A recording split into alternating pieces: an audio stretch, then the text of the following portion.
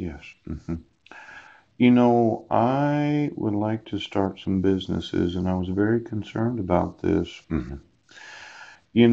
It's somewhat interesting that their suggestion was that you should stop looking at the colors on your phone. Yeah.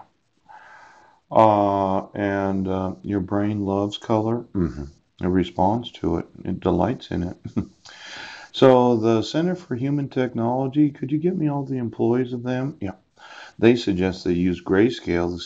The screen may make you less likely to pick it up. Yeah. Google Grayscale. Yes.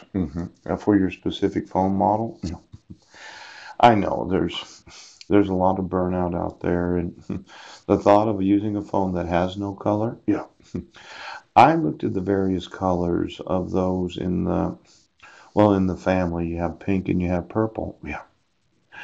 And a lot of women, if they go purple, yes, it's like the nymphomaniac effect on their sexuality. But most of them thought, no, I'll just wear pink. Okay. Nice, feminist color. Yes, it is. But what if you went black and white? Because as I understand animals, they only see in black and white. It's kind of like a grayscale type of effect. Yes. Now let's say you're a dog. You're experiencing some sort of occupational burnout. Yes. And you've been coming to find out too many times, and all of a sudden you think, no, I'm going to go grayscale. That way it'll be a lot easier for me. You should do what they suggest. Now, this Center for Human Technology, yeah, that's got to be a fun place to work because the next problem for those in the workforce, your coworkers are idiots. Yeah. If I said that a sheriff or a police officer was an idiot and I was an employee of the actual police department or sheriff, it would sound mean. Yes.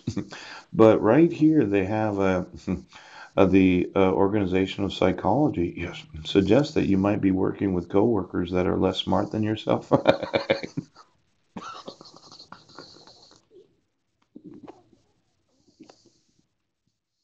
You ever feel that way?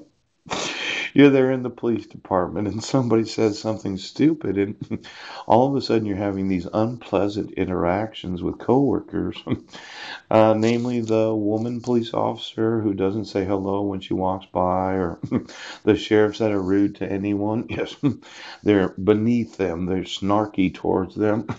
Now, let's say each and every one of you are going to get sued and go to prison, and you find because I'm going to sue you.